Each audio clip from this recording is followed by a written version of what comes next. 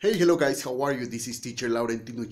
Just one more video and then we stop, okay? So in this video, we're going to be learning about statement questions, okay?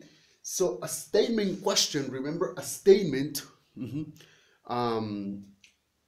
it's something like, okay, I go to school every day. I work every Saturday. So statement questions is like, for example, we have a question, right? Are you hungry? Do you want to eat tacos? Are you hungry? Are you hungry? Do you want to eat tacos?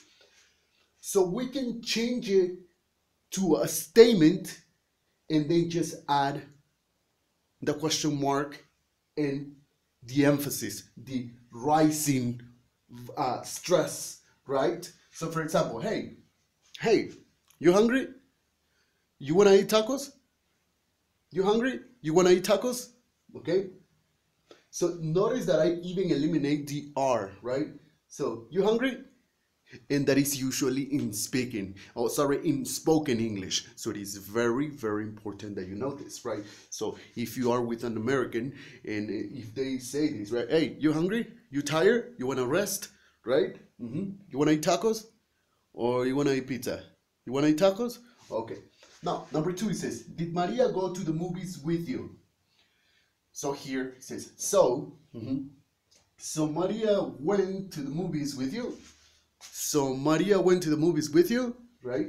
So remember, it's simple past. Well, it's did. This is telling you that this is going to be simple past. So in the statement question, we just change it. We change the go to went. So Maria went to the movies with you. And number 3, have you ever been to New York? Hey, pay attention. Okay, so have you ever been to New York? Hey, you ever been to New York? You ever been to New York? I have never been to New York, man. I want to go, but I've never been to New York. You've been to New York before? You've been to New York before? So on and so forth. Remember, this is in spoken English. It is very important that you understand this and that you actually practice it every day. So once again, guys, this is teacher Tino.